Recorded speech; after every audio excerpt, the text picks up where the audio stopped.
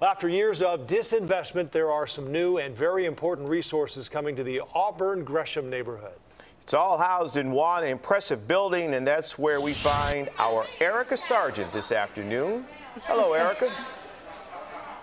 Hi, Jim and Joe. It is great to be with you on this very historic day for the Auburn Gresham neighborhood. Today is the grand opening of the Healthy Lifestyle Hub on 79th Street, just off of Halstead. And as you can probably see, the celebrations are getting started. We have been following this development for many months. You may remember in July, Joe and I were here for a special half-hour report about the response to mass shootings on the south and west sides.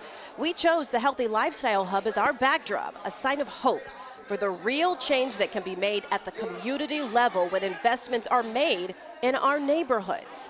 Well, the building, built in 1925, has been sitting vacant for 25 years, the last 25 years. The Greater Auburn Gresham Development Corporation set its sights on developing a project that would serve the entire community.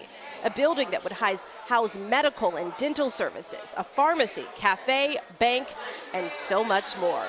And we had a great perspective for you today. Today, they are celebrating that dream come to life, a grand opening celebration from 4 p.m. to 7 p.m. You see that red carpet out there, right outside? Residents can walk through an open house to learn about all the resources coming to the Auburn Gresham neighborhood. This new hub will add over 150 jobs to the community with the goal of building wealth for generations to come who live in this area.